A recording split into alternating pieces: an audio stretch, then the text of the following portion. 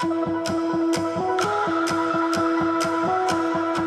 guys, welcome back to my channel. I feel like it's been a while since I filmed my last everyday glam routine, so I just wanted to go ahead and film an updated version and show you how I achieved this look step by step. Because it's an everyday glam, it doesn't have as many steps as an evening heavy glam look would have essentially. But of course, I'm still focusing on the essentials, which is oil control and just ensuring that everything has a soft matte finish. I'll definitely make sure to write down all the products that I used in this tutorial down below. Give this video a thumbs up if you enjoyed it. Now, if you're new to my channel, hello and welcome.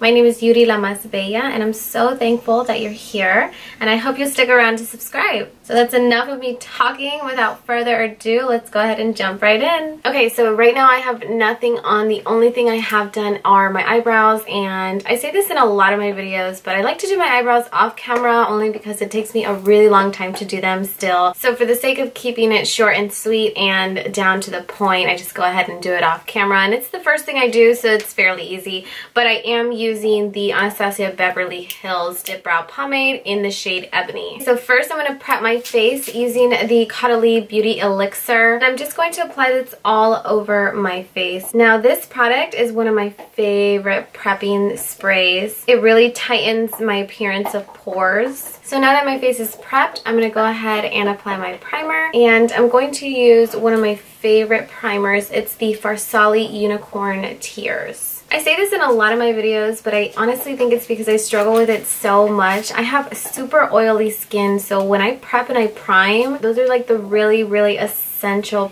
steps for me. I just need that extra help just to keep all of my oils in control. My next step is to conceal all of my dark areas, and that's just going to be under the eyes and around my lips here. I have a little bit of discoloration, so applying concealer there really helps even out my skin tone. And this is in the shade Bamboo. Now if you saw my first impression review on the Fenty Beauty, remember I absolutely loved the formula of these matchsticks. It's just really creamy, and to blend it out is very seamless, very easy, and it all looks really natural. So when I know I'm doing like a full face of makeup, instead of putting the concealer under my dark circles, what I do is I go in with a color corrector, and then after my foundation is when I'll apply the light. But when I'm doing like an everyday glam, it really saves a lot of time if I put the concealer under the eye instead of the color corrector, because it just saves time, and it's just like another layer that like I don't have to worry about, which is essentially what I'm going for. If it's just an everyday glam, I don't have like 3 hours to do my makeup.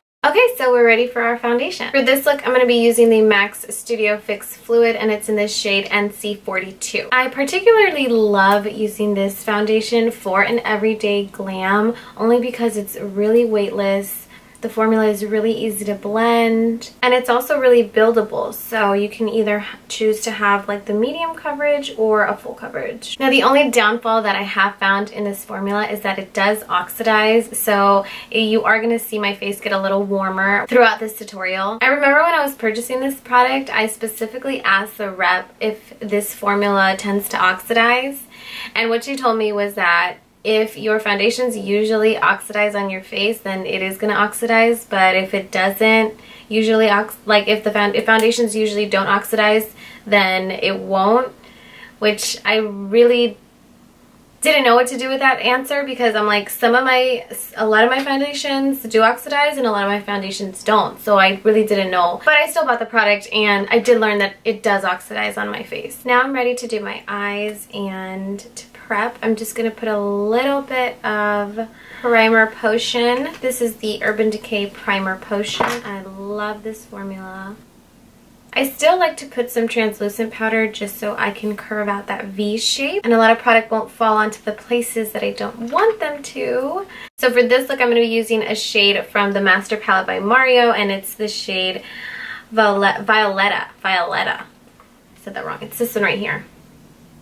I really haven't used this palette in a long time, so I forgot how much I really loved it. It's just so pigmented, it's so blendable.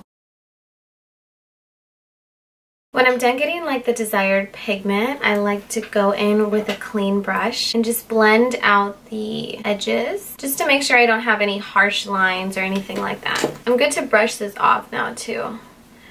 So I'm just going to take it off For an everyday glam, I usually don't bake just because I don't want my face to look really heavy. But what I do like to do is I like to use a powder light, and my favorite is in this Kat Von D Shade and Light palette. It's the middle light colored. It's the shade Lyric. It's this one right here.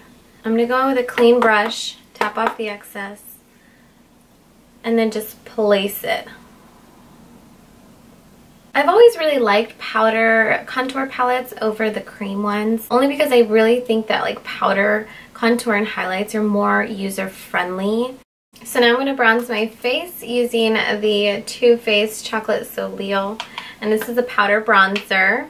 It's one of my favorites and it smells really good too. My face is actually a little darker than normal right now, which I don't know why, because I'm always cautious of how long I'm out in the sun. If I'm going to be out in the sun, I got to make sure my face is like nice and moisturized and I have SPF on. So I really don't understand why, because I feel like I try so hard. Even for an everyday glam, I still like to contour my nose because I hate my nose. I've always struggled with the way my nose looks. For the longest, I used to hate my side profile, only because I felt like my nose just comes out way too much. I'm actually really insecure about my nose, TBH, which is why even with an everyday glam, I'm still gonna contour my nose. Okay, so now it's time to highlight. One of my favorite highlighters I like to use for like an everyday glam is one from Becca Cosmetics. It's the Duo Highlighter. Now this was the collaboration with Jaclyn Hill, so this has the Champagne Splits. I'm just going to put it right above the cheekbone here. Tip of my nose, Cupid's bow. And with the remaining product that's on the brush, I'll just brush it upwards, up towards the nose. Okay, so I know about 80% of the world totally hated Kim Kardashian West's Creme contour and highlighting sticks, but I really liked her highlighter. So I usually like to grab a little bit of it and apply it right under the brow bone just to add a nice depth and dimension. So now is usually the time I'll go ahead and apply color to my under eye, and it's just to make sure the eye stays nice and warm. I'll be using a shade from the same Master Palette by Mario.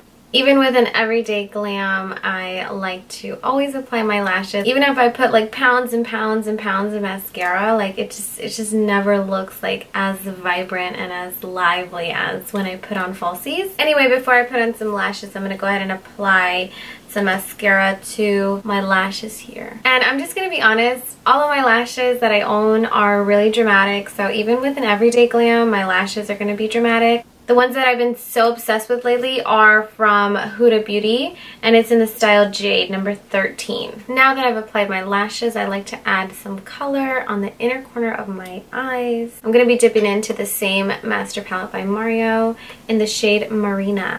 Now we're ready to add some lip color. So before I do, I'm going to prep the lips with my Farsali Rose Gold Elixir. I use this all the time, whether it's a heavy glam, light glam. So for this look, I'm going to be going in with Bites Buttercream Formula lipsticks, and this is in the shade Marzipan. I don't know. Now we're ready to set this all in place. Make sure it doesn't go anywhere. I'm going to be using the MAC Studio Fix Plus Prep and Prime Spray. It's one of my favorites. So that concludes this tutorial on my everyday glam. Give this video a thumbs up if you enjoyed it, and I'll see you all in my next video. Bye!